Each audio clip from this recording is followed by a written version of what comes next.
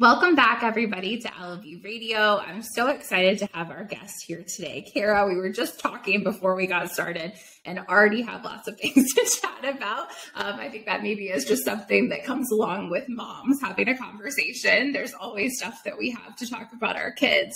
But today I want to introduce her. She is the founder of Core for Parenting, which was founded in 2020 during the pandemic.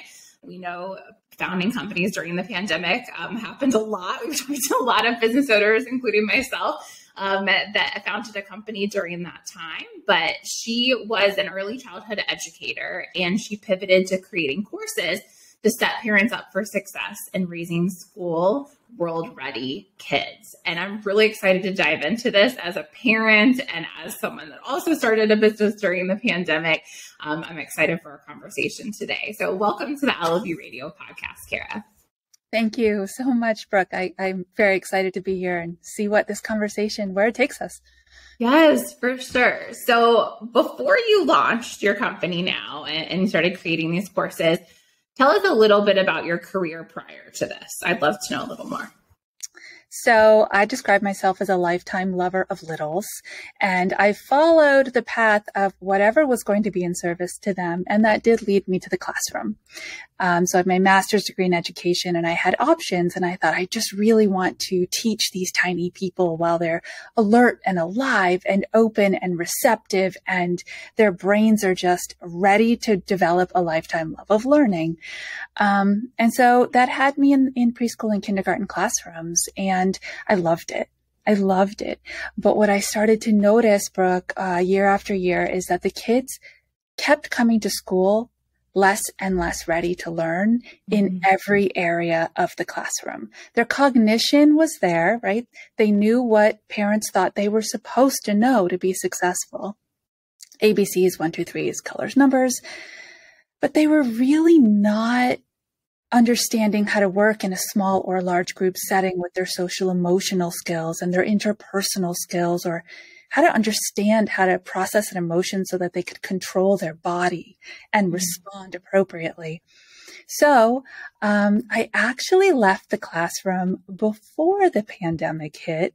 I had this nudge that said, there is a way to solve this, and it starts at home with parents between birth and 5, because 85% of foundational brain growth, the literal size of your baby's brain, is done forming by 5 years old when you send them to me, your kindergarten teacher.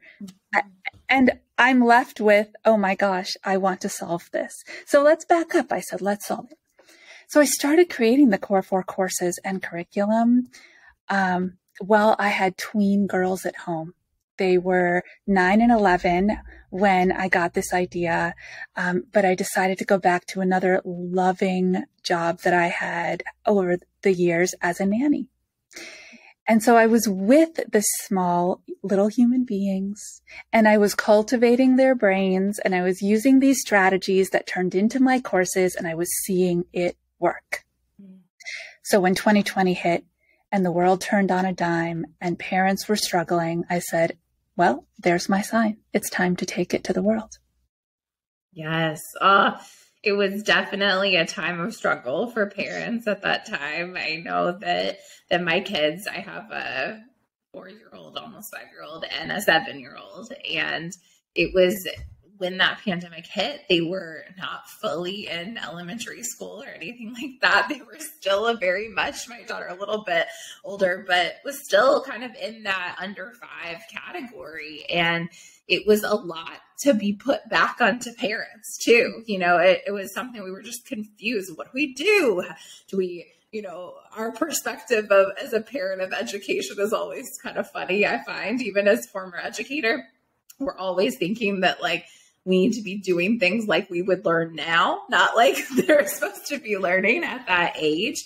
And so it was really hard, and no teacher was understanding, especially in the lower grade, especially at that birth to 5.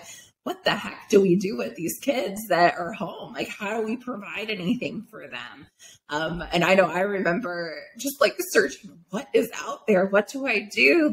And I was in a weird place because I was just launching my company too. And so I had gone from being part-time stay-at-home mom for a long time and running a freelance business, but still like having a good portion of like taking my kids to activities and like doing a lot of stuff during the day, to not doing that for like about a 6-month period of time and then right back into it, but we couldn't go anywhere. So I remember just thinking, and my mom is a teacher for birth to 5 too.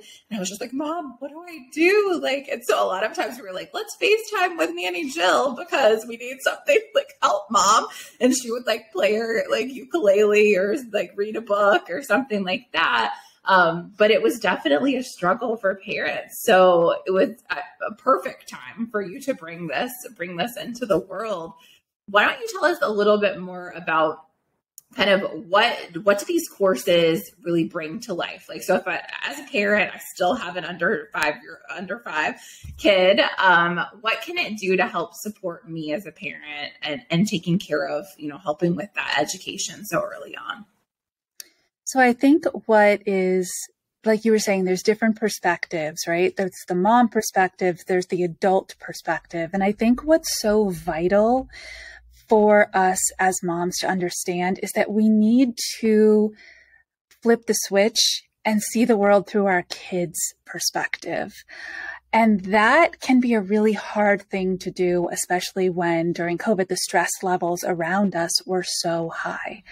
And so the value of the courses is meant to give you tools to help your child meet those 4 readiness skill areas that will turn into a kindergarten readiness and lifetime of learning experience. But it really is about learning how to connect with your child, learning how to observe who they are, learning what's naturally easy for them and what poses more of a struggle, understanding what their triggers are, learning when communication works and when it's not a great time to try to talk it out, learning what type of words resonate and impact your child's ability to stop, listen, and process and problem solve with you. And so what I really bring to parents is this opportunity to learn how to collaborate with their child, to develop this relationship now in their youngest years when they still think you hung the moon, right? Let's use that to our advantage. We win these toddler years by learning how to build a relationship on the core 4 connectors: open communication, honesty, trust that you can believe my words and I can believe yours, and that we can respect each other enough to have these conversations and problem solve together. And I always tell people, we win the toddler years, we've already won the teenage years, right? If we do this work now, it is the payoff that helps us grow with them through every age and stage of their development. Yeah. I've read so much about that early childhood and how little we are doing like in society to help support it in so many ways. And it's really interesting because now, like I was playing with your 3rd educator that I've interviewed over the last 2 days, and everybody like hit this period of time in like the 2008, 2012 period where, and this was actually like mostly secondary educators that I was talking to, but where like the kids were just not receptive in the teenage years. They were not receptive to the education that was being given to them, and they just didn't really want to be there. And how hard that can be on the educator when they're wanting just as much as the birth to 5 to really connect and have that, engagement. And I mean, I'm assuming, and obviously I'm sure that you would speak on this too, that it goes back to those early years. But do you have any advice for parents that, their kids are out of that birth to 5? What can they still do to, I know I'm thinking of my daughter, like, I feel like we did a decent job with that, but also like we ran 2 years during a pandemic of pivotal time in her life that was chaos for our family in so many ways as 2 working parents. And I see some areas where like some of that, we need to establish more trust with her and all of that. So what are some things that parents that can do if their kids have gotten a little bit older too? Include them in the option to be part of the problem solving. So that means listening, right? Instead, and inviting them in. So first of all, only ever do it when everyone's already in a calm state, right? We don't plan these conversations. We can't do that. If it starts with, hey, after dinner, I need to talk with you, you've already lost them. Now they've started making things up in their head that may or may not be true, and you've already lost them. So when you, as the adult, recognize, okay, the environment that we're in right now feels calm and connected. We just finished a family movie. Everyone's feeling pretty good. Or that was we're sitting down to dinner and everyone's just kind of in it, right? That is an amazing opportunity to open a conversation and say, I've noticed that you and I are struggling to figure out how homework gets done on time every night. I've had some ideas of what I think might help, but I'd like to hear what you think might help. If you invite them to be the idea maker, they feel invested, they feel heard, they feel trusted, they feel respected. It's all of those connected relationship pieces. And, maybe their idea is not something that you're going to be able to approve. Maybe you are going to have to say, wow, that's an interesting idea. Okay, now can you hear what I have to think about this? Mm-hmm. But simply laying down what's going to happen and then expecting them to respond is not the way to build those core four connectors. Mm-hmm. You may not always get to a problem solving situation and feel like you nailed it. And in those cases, I recommend, if you're at an impasse, right? If you've given your ideas and they've given their ideas and they're just not jiving it. How about if we try yours this week? And if it's just not working, we'll come back and have this conversation again. And there you are you're supporting those open lines of communication that never close. Mm-hmm. We can do this again, but let's try it. See if it works. No, that's such good advice. And I think we oftentimes, we only have, especially for your working parent, like you have these little pockets of time with your family, which can be such quality, amazing times and everything. But I think sometimes we look at it as, we just want to have fun with our kids during that time and not handle any of the hard stuff. But I think that what I'm hearing too from you is that it can be both. You can be having these great family moments, but maybe that's a really good time to, have some of these conversations of things that are coming up in the family. And being able to discuss that. And I love that because usually our weekends are really fun as a family, but sometimes we need to kind of think about some of those conversations and sometimes they come up naturally, which I think is the beautiful thing when they can, come up in conversation. Both of my kids are very inquisitive and love to ask questions. They both go to a Montessori school too. So they're used to being part of leading their own education in so many ways. And I'm really thankful that we have that for them, because it's made us too, as parents, do things a little bit differently and ask questions in different ways. And it's constantly something that we're trying to bring up.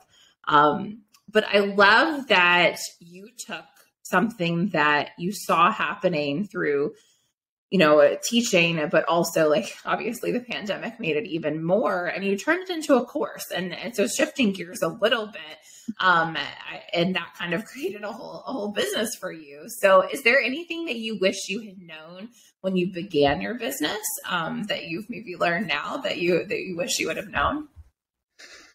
Oh, so many things.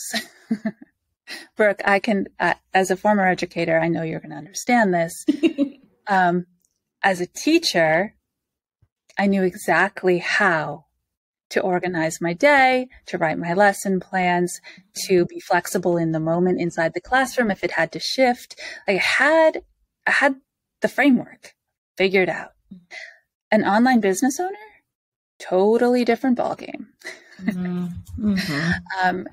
What I wish I had known was that I needed to broaden my thinking, right? That I couldn't just walk into an online space and teach. There were so many other pieces that had to come into play. And, if I'm being totally honest, I put myself out there.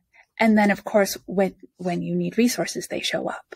Mm-hmm. And so the resources did show up, and the digital education showed up, and a local company who was a nonprofit and really interested in investing in rural initiatives to make large impacts globally said, we have some resources if you'd like to learn them. And so take the education as it's presented to you. Just walk in with this open mind. Okay, my heart's mission is, right?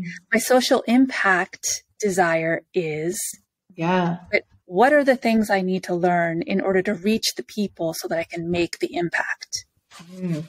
Yes. I love that so much. And it's so true. I mean, when we're really connected with our why of why we're starting a business in general, and we really lean into that and don't let ourselves go astray just focusing on the money or the actual end goal, we usually things come into play because we've put that either out into the universe or whatever way you want to look at it. But we've tried to.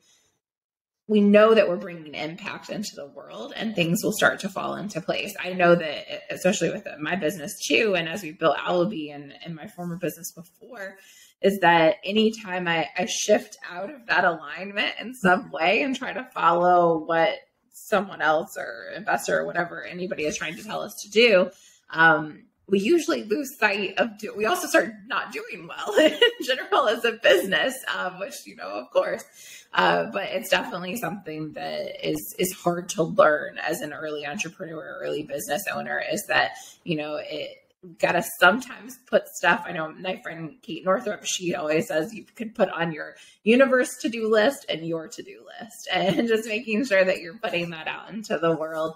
And not like putting that pressure on yourself too, as a business owner, that like, you must find that resource. Like sometimes the resource is going to come to you. I know today I was on a call with somebody that totally, I wouldn't have thought would be giving me an introduction to an investor for our business. And she was like, oh, have you talked to this person? And I was like, well, I'm glad I just talked about how we needed more, that we haven't finished our fundraise. But it's like, you just have to put that stuff out there and be authentic and real with people. And then the things just come randomly into play for you. So I love that. Well, has there been a specific, I know you mentioned a few resources that have come your way, but has there been a specific resource or book that's really helped you along the way as a business owner? Oh, there have just been so many. You know how it is. You dive in and you just kind of absorb all of it. Oddly, this is going to be a really strange business owner book, but I make a point to read The Alchemist once a year. I kind of piggybacking on what you were just saying. I know it's fiction, but it's based on the universal premise that what we need, our treasure, is already here. We don't have to go literally around the world like the little boy or the teenager in there did to find it. And I find I can get bogged down in the weeds of the doing. And when I did get disconnected from the mindset and the heart set, I just go back to the book and I'm like, okay, I'm back again. Yeah.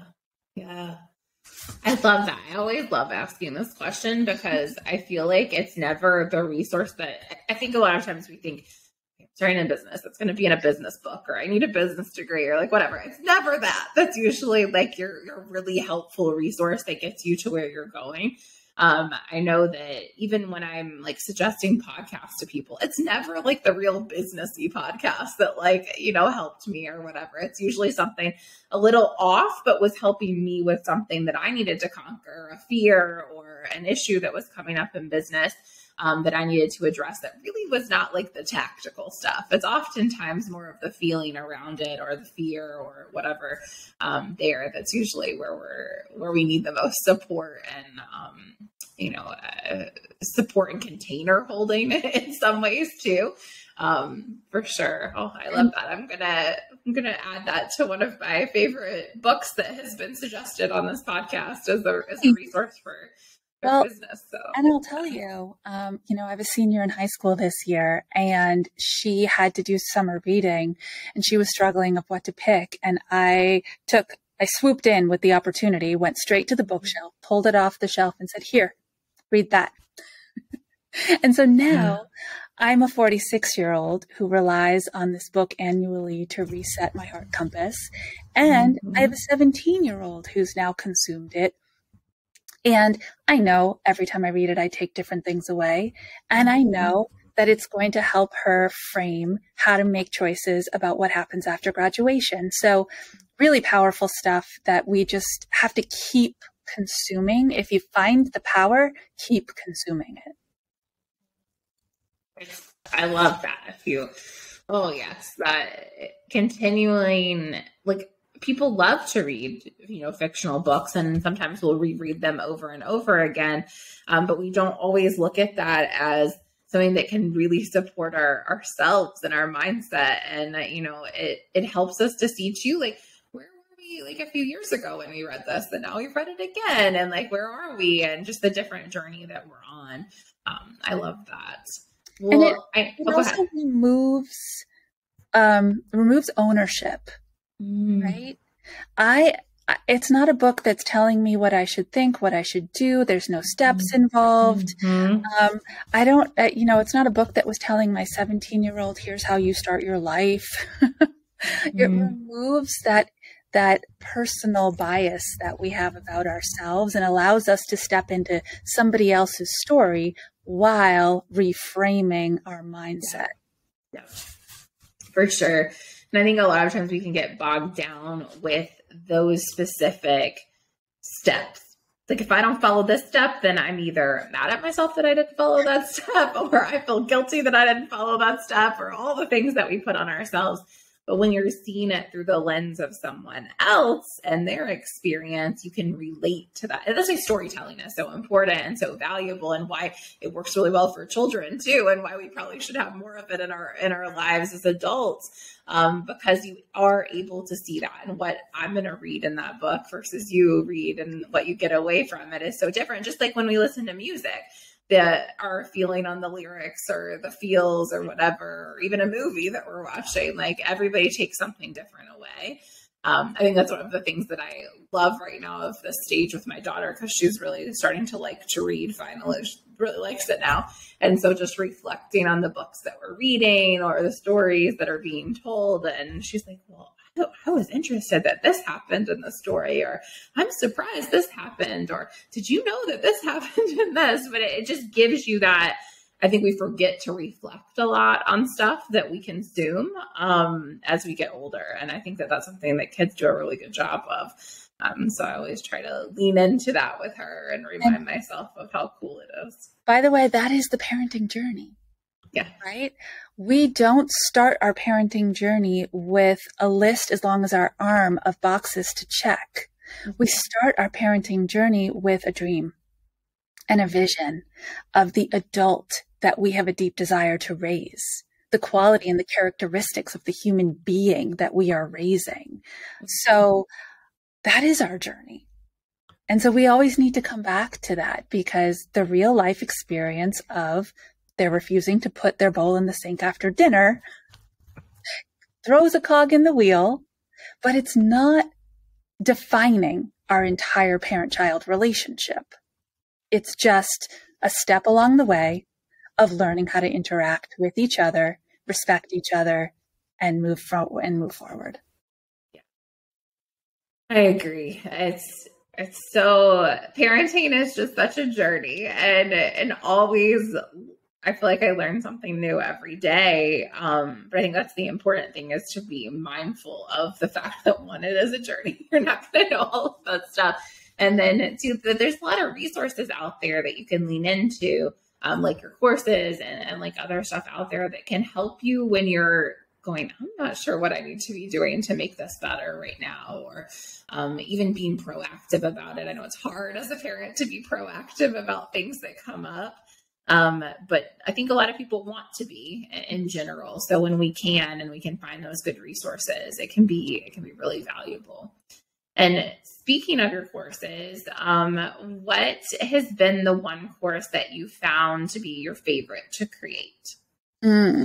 So I have on-demand digital courses, and I also have a live course program. My favorite digital course is by far my American Sign Language course. It's called Sign to Speak, the Communication Bridge. It blends a lot of my educational loves, linguistics and American Sign Language, and of course, empowering kids with a voice before they have one. So that course was definitely my favorite to create. It encompasses 24 signs that match the 24 words we say the most to our kids over the first 2 years of life.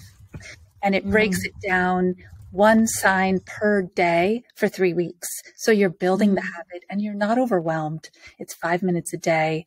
And one of the things we've noticed as educators post-COVID is that our COVID toddlers are late to speak. They're late to, they might be late to put long strings of phrases together. And so they're frustrated because their brain cognition and their receptive language is right on point. And they've got a lot that they're thinking and a lot they want to say. So a lot of parents, they don't have babies anymore. They have 2-year-olds and they're taking this course and they're saying, oh my gosh, all of a sudden my child is crying less and communicating more. Makes me so happy. Well, we were worried during the pandemic too, because my son was at that like pivotal moment. And I know that every kid develops, differently than the other. So I was trying not to like reflect my daughter's like status onto my son. But we did find that he needed a little extra help with that. And so we got him this amazing speech therapist that's been so great to help him. And now he doesn't stop talking and he has so many words to share with us. And it was just all right here. But he was just really frustrated with not being able to communicate everything and get it out, and some of the phrasing of the words. And it didn't necessarily help that they were wearing masks. And even the teachers were like, it was hard for us to always understand. This year, they're like, oh, we can like totally understand and, see. And he very much was, doing a little bit better with us at home when we were able to talk without a mask on and gather that. But it was hard for a lot of kids at that age. But he's thriving right now. So if your kid has gone through that, it's definitely something they will overcome. But it's hard, when you're trying to navigate that as a parent, for sure. Yeah. In different ways that you can communicate. Oh, goodness. Well, I just am getting so much out of this conversation as a parent. So thank you. I wanted to ask you do you have any further courses coming out this year or anything else that is really exciting that's coming out for you as a business owner? So 2023 is very exciting. In January, on January 3rd, I'll be launching my podcast, and it is called Raising Gen Z. It's a Core 4 parenting podcast for pandemic moms, parenting post-pandemic. And so I'm thrilled. I'm really excited to be able to bring the voice of mom, of educator, and then bring in other moms who have also been through this journey and what they've learned along the way. So that's extremely exciting for me. The trailer is up. It's there to be listened to, and people can follow now and then listen later. And then also at early January 2023, my live program for toddler moms, I will open the doors for that again. And that is an 8-week program where we do mindset, heart set, and skill set work to Love that. really transform the way you and your child communicate inside your home and set them up with the skills they need to be kindergarten ready. I love that. I feel like there's so much out there that is either for the kid or directly like only focused on the kid and not necessarily on the parent and what they're going through and how they could, what they need support with, but also tactical ways to help support the child too. I know when I was, first started out as a parent and everything, I wasn't sure also which resources are like, did I feel good about or that I wanted to lean into? And you just have all the perspective I had that I thought I would be as a parent is definitely different than I am now. But I think that being able to hear about certain resources and connect with people that create them are so important for us to decide which one do we feel. So I encourage everybody that's listening today to this episode, if you've really felt like, oh, I really like what she's saying, and this is, something that I would include into my life, or you think that there's a friend that you have that is, just starting out in their parenting journey that could really use a resource like this. I think this is one of those great things that you can even gift to friends and family that they could really gain a lot of value out of. So we'll definitely link all of the stuff for Cara today in the show notes. But I did want to, as we start to close out today, ask you one more question that I love asking all of our guests. But what impact or legacy are you wanting to leave on the world? Wow. Well, this circles all the way back to my deep desire. Like, I have a t-shirt that says, "World Ready Kids will change the world." Mm-hmm. That is the legacy that I have a deep desire to leave. That we raise kids. Kindergarten readiness, it's important. But why is it so important? Because if they're ready then, they continue to learn and grow and expand through every stage of their educational journey. And then they become adults who add value to the world. And our world is suffering. And we need adults who are going to add value. And this is a generational shift. It has to be, right? We have an opportunity here. COVID devastated our world in a lot of ways. But those of us who stepped up said, we also see the opportunity.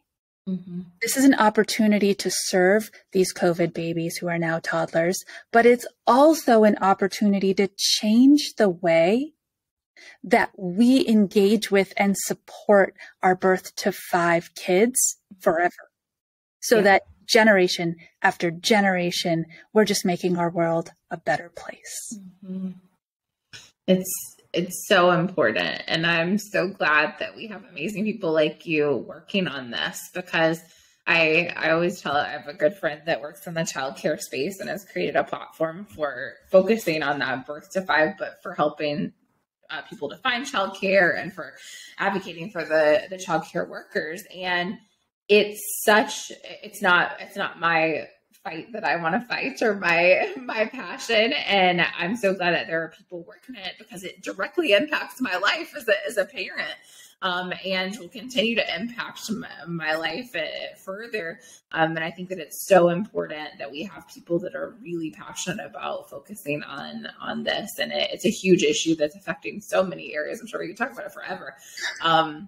So many areas of society and just generally in parenthood and everything that's going on.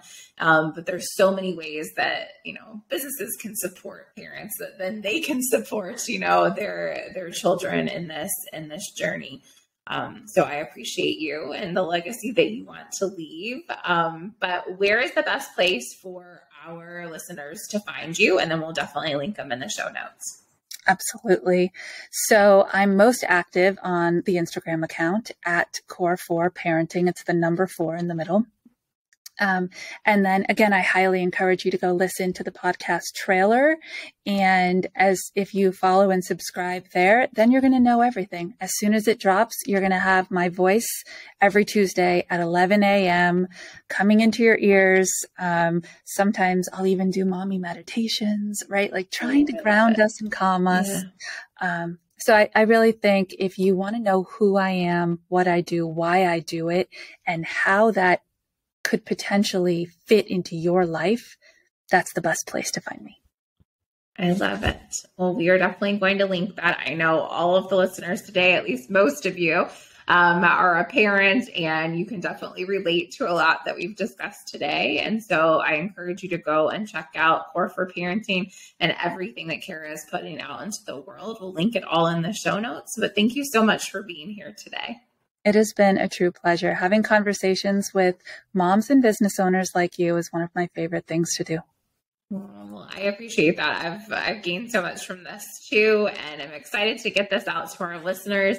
So thank you everybody for listening in today to LOB Radio. We will be back next week with another entrepreneur that is doing amazing things in the world that will help give you tips and tricks or actionable ways to support your own business or to reflect and think about ways that you can do business in this world. Thank you so much for listening today, and definitely go out and check out everything that Cara is doing at the show notes at lob.com. Thank you so much.